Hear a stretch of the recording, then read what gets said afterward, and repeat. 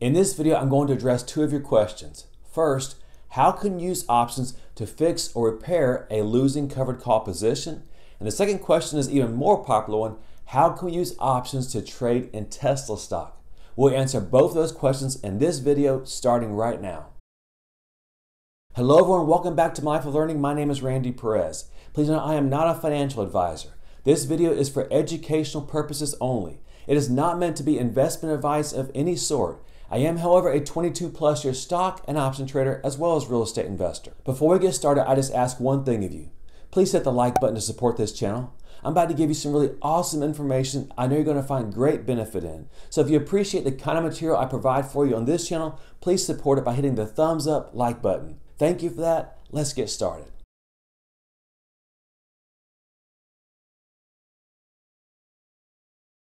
Next, I want to answer one of those popular questions that I get asked about here on YouTube.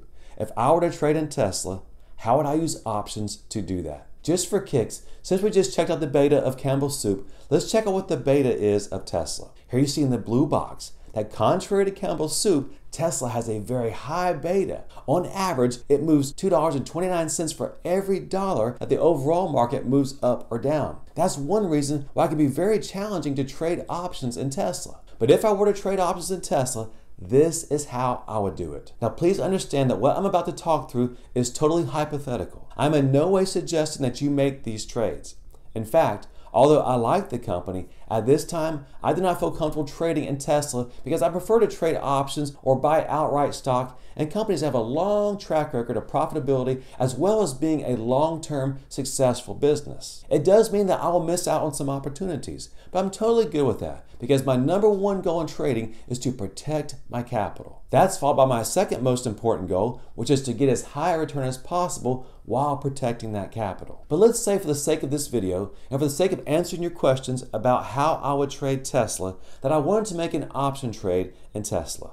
How would I do it? After researching the fundamentals of a company, the next step that I take is to look at the charts of the company to see if it generally tends to follow the rules of technical analysis. Here you see the daily chart of Tesla. Notice where the white arrows are that Tesla does appear to find support around its moving averages. The green line is the 50 exponential moving average, and the red line is the 200 exponential moving average. Also notice where the yellow arrows are that the green 50 exponential moving average does appear to serve as resistance at times for Tesla. Notice where the two purple arrows are, that when there is buying pressure reflected in the volume bars, that Tesla does tend to have momentum to the upside. Conversely, if you look at some of the downward moves in Tesla, such as the downward move where the far left yellow arrow is located at, that downward pressure was coupled with an increase in red volume bars down in the volume section. So based on what we're seeing here, we can be pretty confident that Tesla does follow the general rules of technical analysis. So if we felt bullish about Tesla,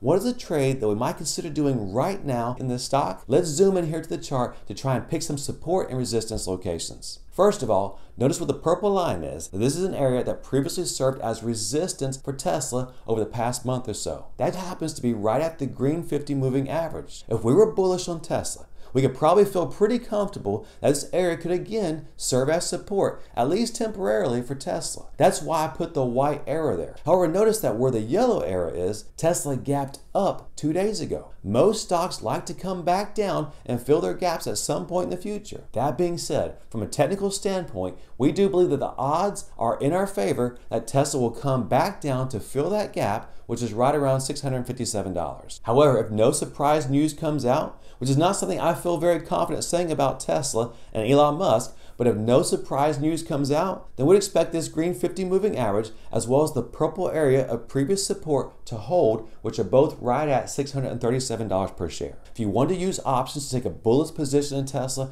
there are two ways that I would consider doing this. Now keep in mind, as you can see here in the purple box, that Tesla earnings are coming out in less than a month. So if you want to be a little more conservative, you might consider trading options that expire before that earnings date. I typically don't mind trading through earnings in stocks that we trade in because they are what I consider safe, solid, mature, and consistently profitable companies. But in the case of Tesla, I would not feel comfortable trading through earnings. So I would want to make sure that I only trade in options that expire before that earnings day. Here you see the option chain that expires a few days before earnings on July 16th. Remember, we said that our support should be right around $637 per share. Let's take a look at the strike prices in that area and see what kind of return we could get. If we sold the $635 strike price, we should be able to get somewhere between $17.85 per share and $18.50 per share. So if you go in the middle of that, we should get around $18.17 per share. Right now, there are 19 days until that expiration day. If you run the annualized, non-leveraged cash-on-cash return,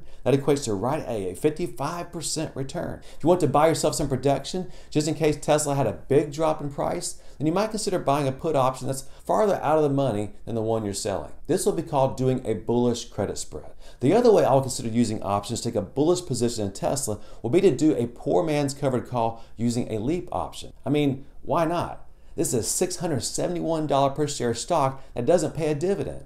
Why not limit our downside while taking advantage of the majority of the upside move if Tesla does go up? If you buy 100 shares of Tesla stock, it currently costs you over $67,000. Let's use options to put less of our hard-earned money at risk and capture most of the gain. Here you see the farthest dated leap options in Tesla. They expire, as you can see up top in the purple box, on June 16th of 23, or in 719 days. Where you see the yellow rectangle, that's the lowest strike price available to buy call options in Tesla right now. It's at $550. If you look at the far left column under bid and ask, you see that it would cost between $262 and $275 per share. So let's just go in the middle and say that this option will cost us approximately $268 per share.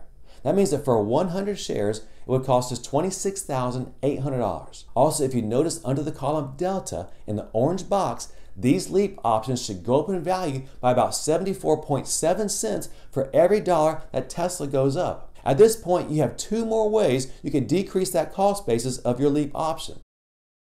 One of them, as you can see here, would be in the green box. If you felt very bullish on Tesla, you might consider selling the $650 leap put option, which would put into your pocket somewhere between $192.50 and $207.50 per share. So let's just go in the middle of that and say that we'd be able to get right at $200 per share for selling that leap put option. That would mean that we are on the hook to buy Tesla at $650 per share at any time over the next 719 days. If you felt comfortable with that, it would lower your cost basis from the cost of the leap call option that we bought, which if you remember, it was right at $268 per share. By selling this put option, it would lower that down to only $68 per share. Then on top of that, you could also turn this into a poor man's covered call. That means that you would own the leap call option that we spoke about, for example, the $550 option that expires in June of 23, and you would sell a near-term call option that are out of the money in Tesla. Here you see that same option chain. However, this time, instead of looking at support, let's go back to our chart and ask ourselves,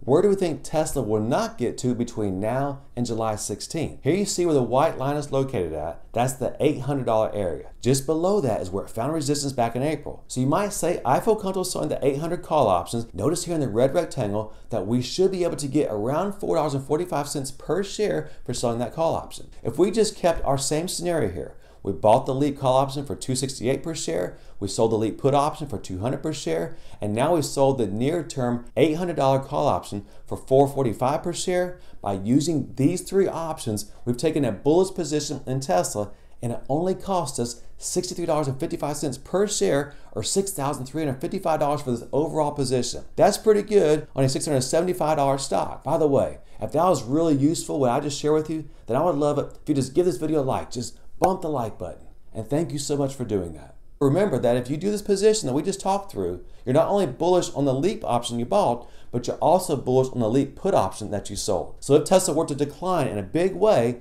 both those positions would lose value. Also, keep in mind that you would have to have margin available, or you would need to have the cash available just in case that leap put option was put into your account if its time value decreased to nearly zero. If you'd like to receive alerts as soon as we make trades similar to the trades I talked through in this video, consider the benefits of becoming a patron at the link in the description below. If you'd like more information on how to use covered call options to generate awesome cash flow in return, check out the video series in the link above and the description below entitled Covered Call Option Trading.